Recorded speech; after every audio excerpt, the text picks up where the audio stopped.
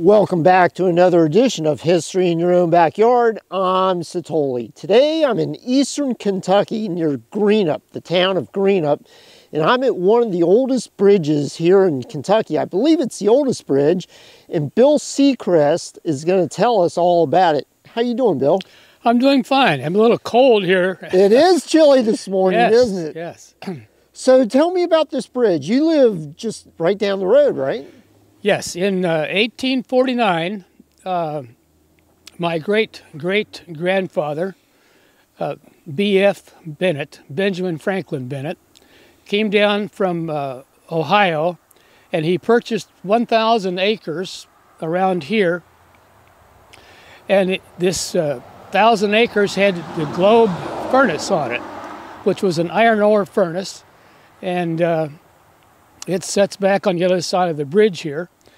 And they tried to operate that for about 3 years and realized they couldn't make any money on it. So they decided to do something different. That was B.F. and his brother Parmalee. So they came down over here and they dammed up this is called a creek, because it's 99 miles long. I guess you got to be a river to be more than that. Tygarts Creek, and they dammed that up and built a grist mill on the other side of the creek. And but then they realized that they could only make money 2 months out of the year, grinding corn and wheat. Right. And so they put on some more belts and pulleys, and made a sawmill. And they started sawing lumber, and that turned out to be really fruitful, because the settlers coming across the Appalachian Mountains, they could settle in here and they could build a log house, with the trees and what have you, but they couldn't build a log table or log chairs, so they needed lumber. And so he was selling lumber, and then he realized that half of his customers potentially were on the other side of the creek. And it's 99 miles long, and there's no bridge. You have to go to a low-level fording place. Right, right. So he sawed the timbers, and he built this bridge. And the bridge was built in 1855. Okay. And so it served everybody well.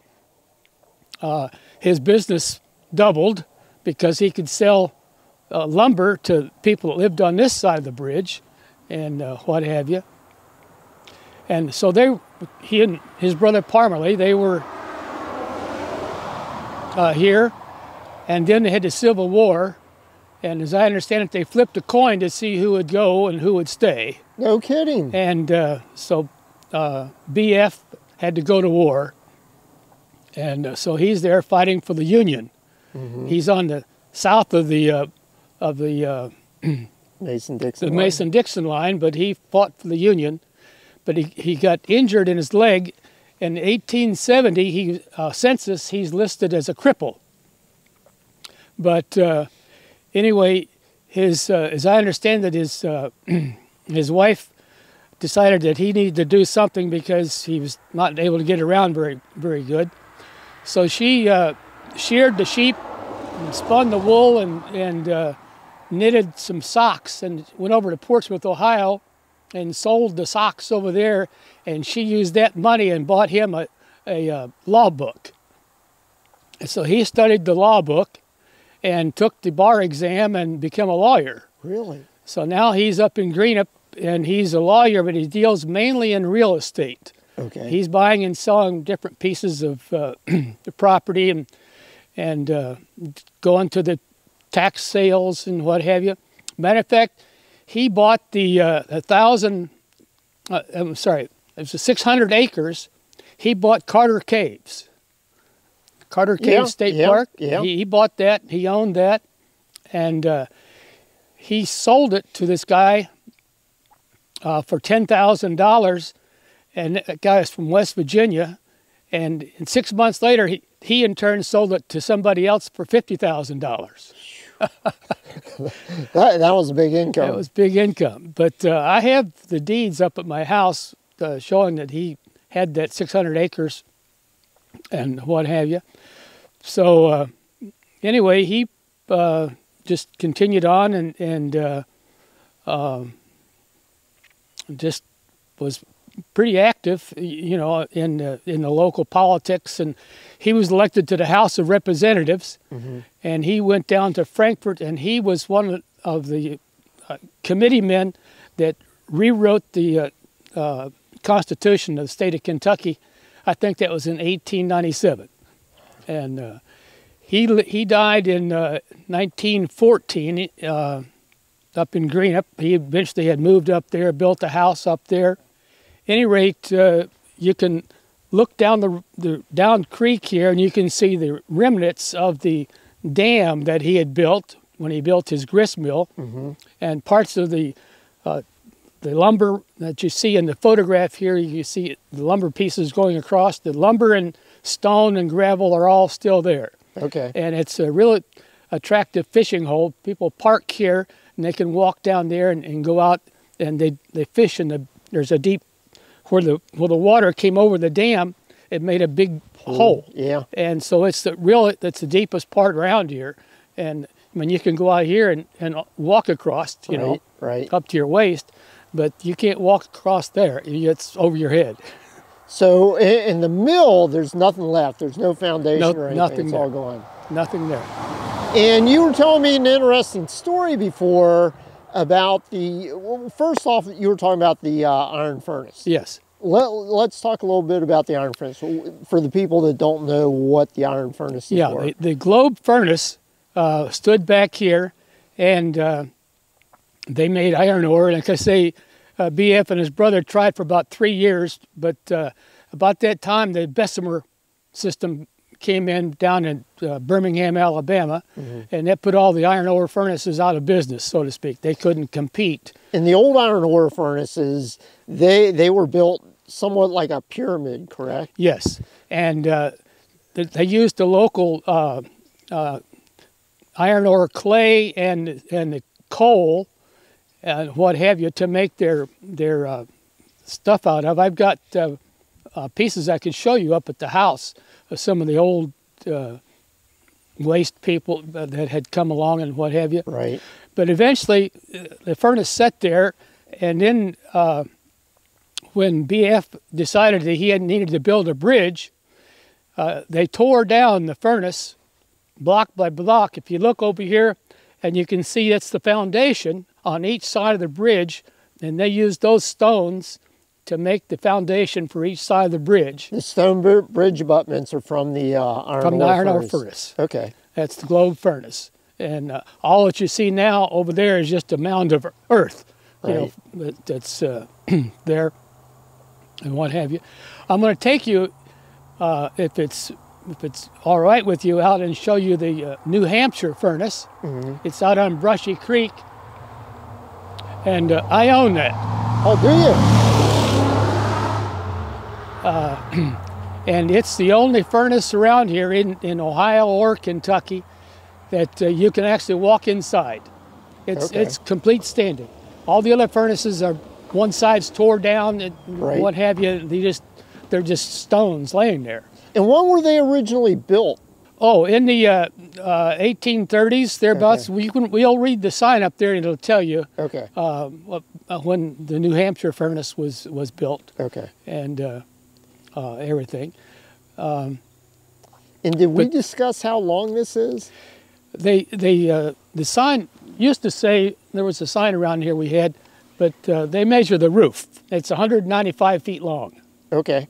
And they don't measure down at the floor, they measure at the roof, the peaks. And we've got wooden signs here from Graff Brothers.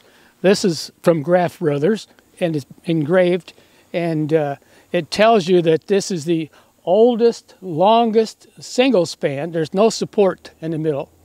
Single span covered bridge open to traffic in the world. Okay. And so that's a pretty good feat. When they restored it, they were going to come back and put it back on the same foundation as they had before. And I had previously made a pitch to raise the level of the bridge because this creek gets up and was flowing through the creek. One time it was 6 feet high in the old bridge, the water. And the state was giving me the reasons. They wrote me a letter and it says, due to the hydraulics of the water and going around the bridge and so forth. And I said, you know, the water's not supposed to go around the bridge. It's supposed to go under the bridge. So I wrote the good Lord helped me. We had a big rain and the creek was up and it was right at the bottom of the bridge. And I took a photograph of it and sent that to the Daily Independent, the newspaper, and wrote a letter. And I said, here I would like to find the name of the person down in the Department of Transportation who says that the bridge doesn't need to be raised. Here we're going to put $1 million bridge down and see it washed away. You know, so they couldn't stand that, and they raised it 3 feet. So did they? That's you'll see on the other side. There's some concrete sitting on top of the stones. Right. And that's what they used as a basis to raise the bridge before they set it back down. Okay.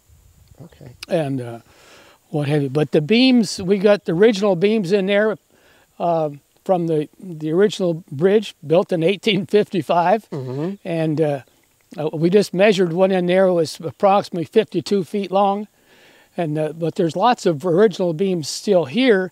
But there wasn't enough local lumber or local trees to make a beam 52 feet long, you know, 12 inches square, what have you. So they had to go to the Department of Transportation, had to go to Oregon.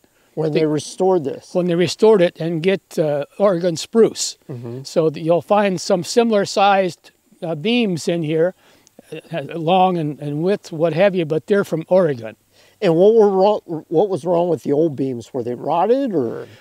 Some of them had, just dried out and what have you, but because they were 140 years old. Sure. You know, when it was restored, well, 160 years old when it was restored, something like that. When they had let out the forecast of repairing and restoring the covered bridges, and they pointed out in the article that they were going to do the Old Town Covered Bridge first.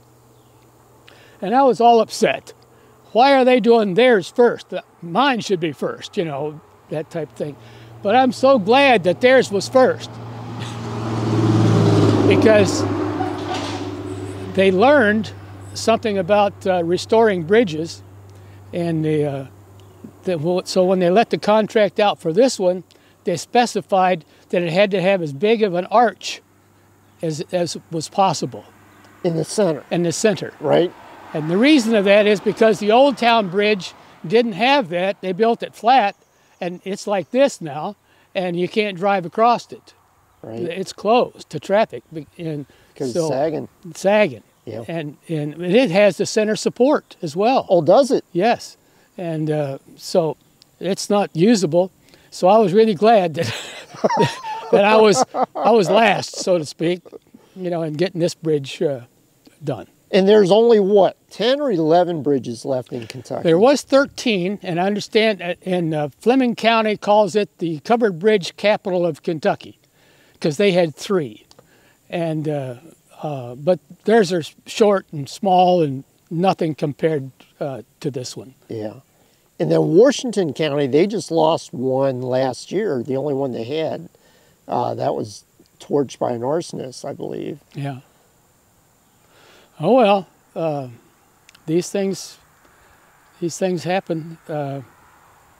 We've ours has been sprayed with fire retardant, right, and what have you. I've got some security cameras in there. I had to put 2 on this side. One was a fancy one to get the license plate numbers, because the other ones, you could see the car and it had a license plate, but you couldn't read the numbers. Right. But now we can read the numbers. Good deal. What have you. We have electricity on the bridge because we have dinner on the bridge, and it stays so late, we have to have lights. So. And when do you have that dinner? Typically, we've had 15 of them, and that's the second weekend in June. Okay. Is typically when it is. last 3 years we haven't had one because of the COVID-19. Yeah. And this year we couldn't get our help in. The cook, she lives in Nashville, Tennessee, and she's got all of the towels for the table. Well, this thing is really fancy. I mean, we have linens, you know, on the tables, and we have silverware, not plastic. It's silverware, and we eat off china, you know, plates. Do you? So she has all the plates and the silverware and the napkins and cloth napkins, you know, and tablecloths and what have you. And we restrict it, you know, see the sign, it says 3 tons. They put that back there because that's the way the original bridge had 3 tons. But actually, I was told by a lady down at the Department of Transportation in Flemingsburg that she did a calculated with thing, and she says this one is 28,000 pounds. Is it? Okay. So we don't have that posted anyplace, but I restrict the participants for dinner on the bridge to 100 people, because then with all the tables and the help and the works and so forth, sure, that's my approach to 28,000 pounds. I understand. And what have you. And we have, this is a dry county. Well, it was dry. They recently voted it wet, but we cook everything in a smoked house back there by the barn, and so we have all kinds of fancy food. It's $35 to eat, but that includes wine.